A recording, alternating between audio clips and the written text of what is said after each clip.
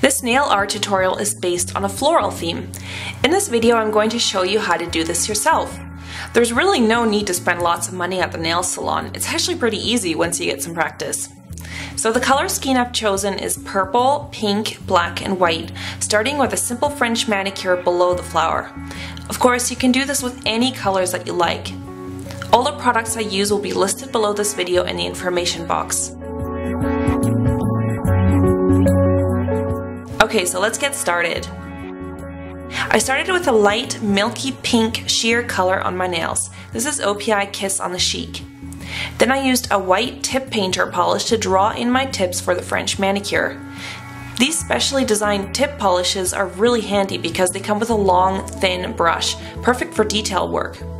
So you basically want to create the arc shape along the tip of your nails and then fill it in completely with white.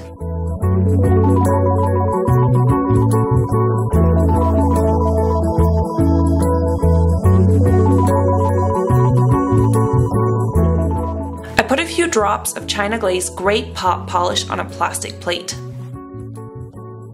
I'm using a fine-tipped angle brush to draw in the flower petals. This part doesn't have to be perfect, but you should still get a shape that somewhat resembles 3 points of the flower petals. I like to press the brush down, then trail it out lightly to create the point.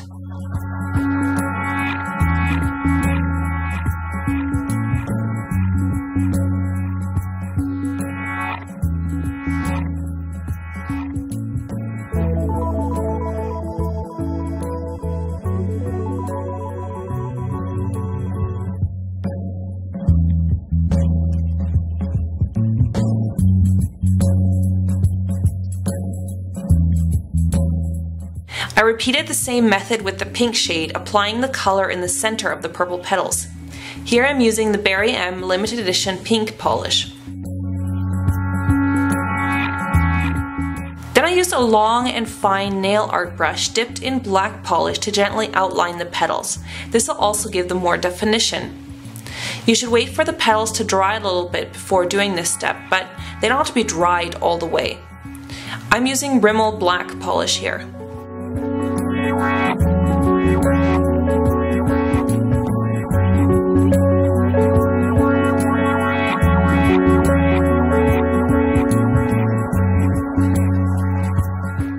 I then added a few longer decorative strands with the black polish in between the petals.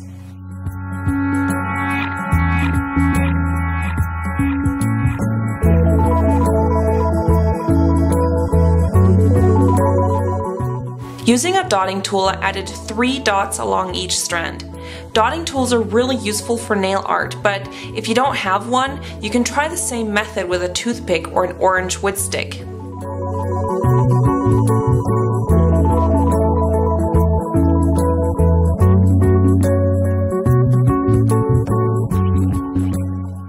Once the design has dried a little bit, apply a long-lasting top coat. I like Sèche Vite.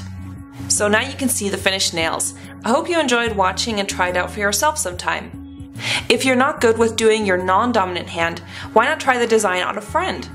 Thanks so much for watching, commenting, and subscribing, and in the meantime, you can find me on Facebook and Twitter. You'll find the links for those below this video in the info box. You can also check out my nail tutorial playlist on my channel homepage for more nail tutorials done by myself. So until next time, take care and have fun.